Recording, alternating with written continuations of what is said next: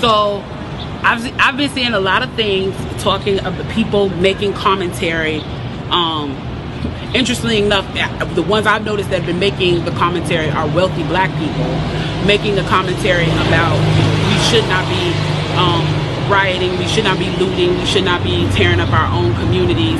And then there's been an argument of the other side of we should be hitting them in the pocket. We should be focusing on the blackout days where we don't spend money. But, you know, I feel like we should do both. And I feel like I support both. And I'll tell you why I support both. I support both because when you have a civil unrest like this, there are three types of people in the streets. There are the protesters, there are the rioters, and there are the looters. The protesters are there because they actually care about what is happening in the community. They want to raise their voices, and they are there strictly to protest. You have the rioters who are angry, who are anarchists, who really just want to fuck shit up, and that's what they're going to do regardless. And then you have the looters. And the looters almost exclusively are just there to do that, to loot. Now, people are like, well, what did you gain? Well, what did you get from looting? I think that as long as we're focusing on the what, we're not focusing on the why, and that's my issue with that. As long as we're focusing on what they're doing, we're not focusing on why they're doing. And some people are like, well, those aren't people who are legitimately angry about what's happening. Those are people who just want to get stuff. Okay, well then, let's go with that. Let's say that's what it is. Let's ask ourselves why in this country in 2020, the financial gap between poor blacks and the rest of the world is at such a distance that people feel like their only hope and only opportunity to get some of the things that we flaunt and flash in front of them all the time is to walk through a broken glass window and get it. That they are so hopeless that getting that necklace, getting that TV, getting that change, getting that bed, getting that phone, whatever it is that they're going to get, is that in that moment when the riots happen and if they present an opportunity of looting, that's their only opportunity to get it. We need to be questioning that why. Why are people that poor? Why are people that broke? Why are people that food insecure, that clothing insecure, that they feel like their only shot, that they are shooting their shot by walking through a broken glass window to get what they need? And then people want to talk about, well, there's plenty of people who pulled themselves up by their bootstraps and got it on their own.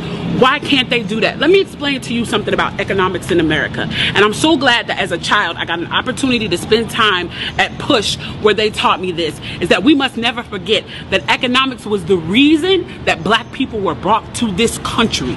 We came to do the agricultural work in the South and the textile work in the North. Do you understand that? That's what we came to do.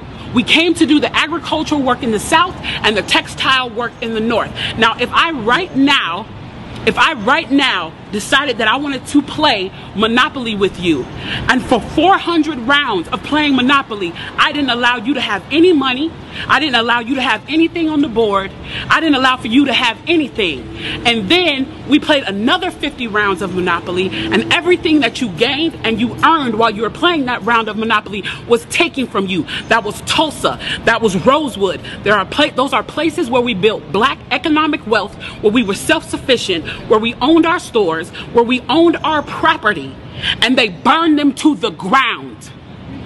So that's 450 years. So for 400 rounds of Monopoly, you don't get to play at all. Not only do you not get to play, you have to play on the behalf of the person that you're playing against. You have to play and make money and earn wealth for them, and then you have to turn it over to them. So then for 50 years, you finally get a little bit and you're allowed to play. And every time that they don't like the way that you're playing, or that you're catching up, or that you're doing something to be self-sufficient, they burn your game.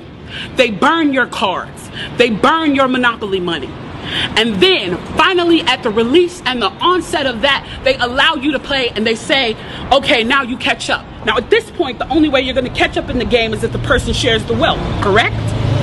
But what if every time you share the wealth, then there's psychological warfare against you to say, oh, you're an equal opportunity hire.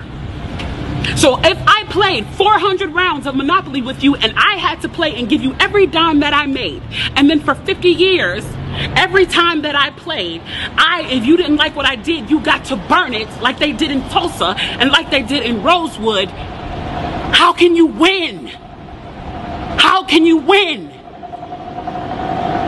You can't win. The game is fixed. So when they say, why do you burn down the community? Why do you burn down your own neighborhood? It's not ours. We don't own anything. We don't own anything.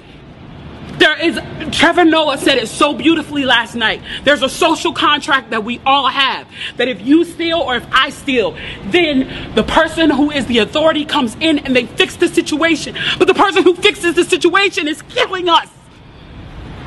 So the social contract is broken. And if the social contract is broken, why the fuck do I give a shit about burning the fucking Football Hall of Fame, about burning a fucking Target? You broke the contract when you killed us in the streets and didn't give a fuck. You broke the contract when for 400 years we played your game and built your wealth. You broke the contract when we built our wealth again on our own, by our bootstraps in Tulsa, and you dropped bombs on us. When we built it in Rosewood and you came in and you slaughtered us. You broke the contract, so fuck your Target. Fuck your Hall of Fame. As far as I'm concerned, they could burn this bitch to the ground. And it still wouldn't be enough. And they are lucky that what black people are looking for is equality and not revenge.